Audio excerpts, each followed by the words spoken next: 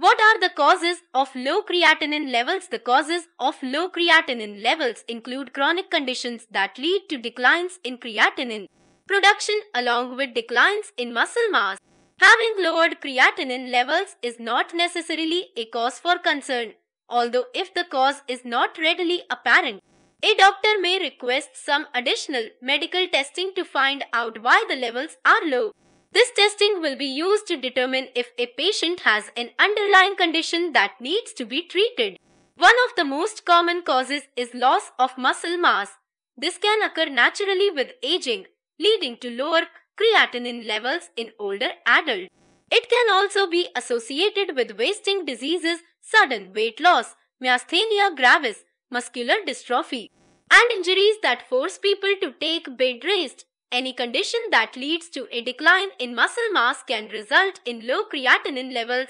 Another reason can be a low protein diet. Creatinine is produced through the processing of protein, and if a patient is eating unusually low levels of protein, the body will be making less creatinine. Pregnancy is also associated with low creatinine levels because of the redirection of nutrients to the baby.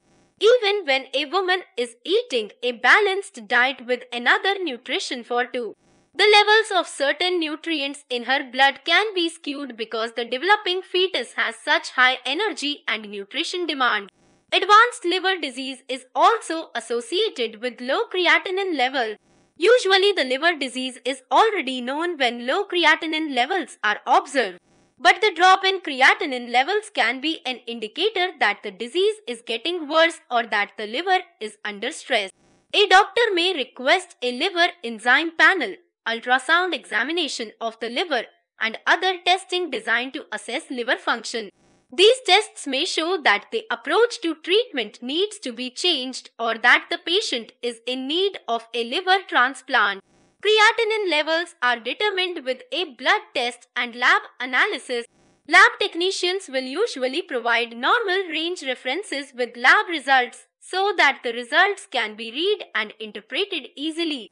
If a doctor notes that creatinine levels are low, the patient's chart will be consulted for any obvious explanation.